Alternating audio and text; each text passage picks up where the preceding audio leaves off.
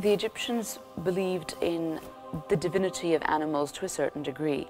Because animals speak in a different language, Egyptians thought that they were communicating with gods, and so they were held to be very special kinds of beings, unlike humans who could not directly communicate with gods unless they had specially been trained as priests. Animals were just born as God's creatures and could automatically speak the secret language that gods could understand. So for the Egyptians, in a way, animals had much greater proximity to divinity, unlike the idea of many other religions today where animals are regarded as lesser to human beings.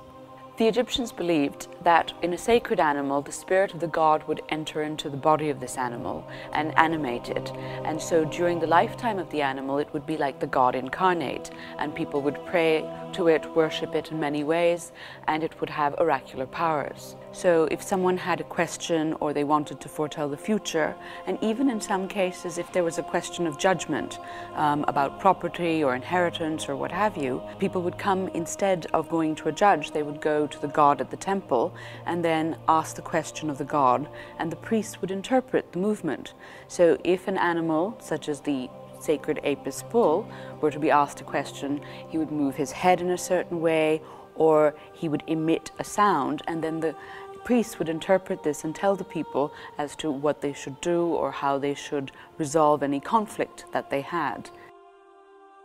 The ancient Egyptians associated specific gods with specific animals, and so we have Sekhmet, for example, who is a goddess of strength and rage and plagues. Then we have gods such as Thoth, who is god of wisdom and writing, and his main animal is a ibis. Now the sacred ibis has this long beak that bends down and looks like a pen, and since Thoth is a god of writing, that makes sense. Horus is represented by a raptor. Now, people generally say Horus is a hawk, but actually Horus is made up of a composite of different hawks. He is a super hawk.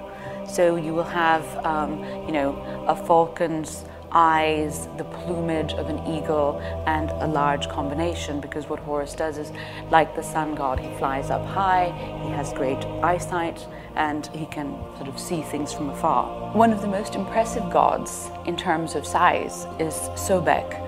Sobek was a crocodile god, and he's sometimes shown as a human being with the head of a crocodile, but quite often he is depicted as a crocodile himself. And crocodiles were used for Sobek because Sobek is associated with the sun, and in a very particular way, because crocodiles can sit and bask for hours on a sandbank in the sun, but sometimes they plunge deep into the depths of the water, and this is the idea of the sun going down to sleep at night and then being resurrected in the daytime. Although some ancient Egyptian animal cults started as early as the first dynasty, if not before, the majority of animal worship was active from the 26th dynasty on to the end of Egyptian civilization and the advent of Christianity. So it was from about 700 BC to nearly 400 AD that you have an intensely active animal cult system in ancient Egypt.